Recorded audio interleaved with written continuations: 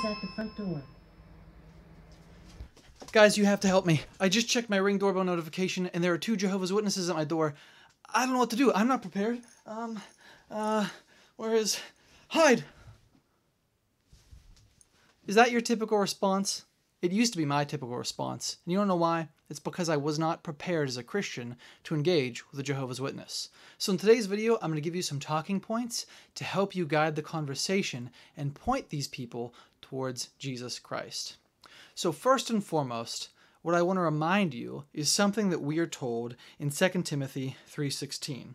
2 Timothy 3:16 says, "All Scripture is inspired by God and profitable for teaching, for reproof, for correction, for training in righteousness." Going into verse 17, "so that the man of God may be adequate, equipped for every good work." Jehovah's Witnesses believe that just like we believe that.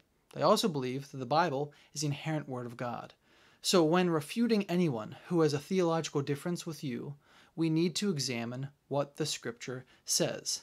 Now, Jehovah's Witnesses actually provide a challenge in this regard because they're going to come to your door with their own copy, their own translation of the Bible. It's the New World Translation. If you have the popular Bible app on your phone, you won't even be able to find this version because it is really specific to Jehovah's Witnesses, and most people consider it a heretical translation.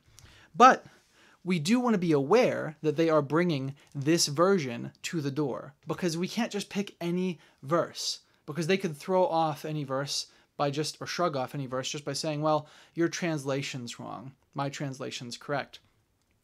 So we want to pick something that is in their translation that is comparable to what's in our translation, because again, they believe, like we believe, that the Bible is the inerrant Word of God. Now, understand that Jehovah's Witnesses don't believe that Jesus Christ is God. They downplay his divinity.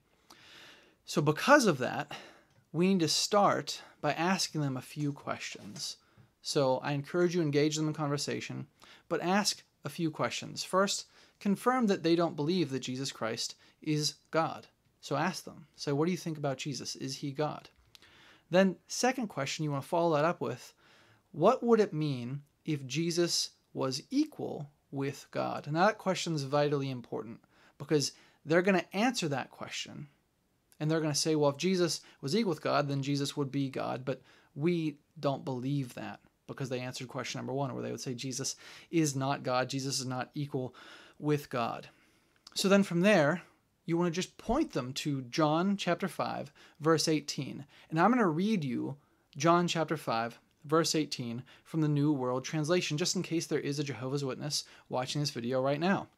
The verse says, "This is why the Jews began seeking all the more to kill him, because not only was he breaking the Sabbath, but he was also calling God his own Father, making himself equal with God."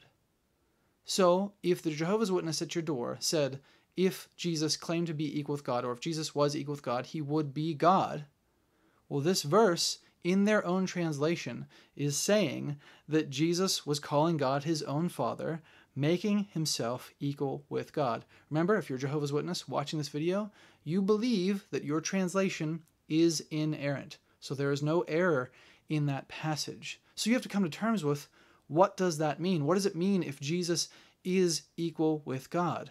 Well, it's simple. It means that Jesus is God. That is the truth, and that is what the Scriptures teach. This is not going to convince them. This is not going to change their mind right on the spot. You're not going to have a convert from Jehovah's Witnesses to Protestantism just because you showed them this one verse. But it does cast a seed of doubt. And that's really all you can do. Because remember, God is the changer of hearts. We are just the deliverer of the message. But I want you to be prepared. I want you to deliver the message well. Because I wasn't prepared the last time I spoke with a Jehovah's Witness. And I regret that. Because there was so much more that I could have said or done. And if you come into a conversation equipped and prepared, you will do your job as a Christian. Always be evangelizing, and you will do your Lord well. All glory to God, friends. See ya in the next video. Bye.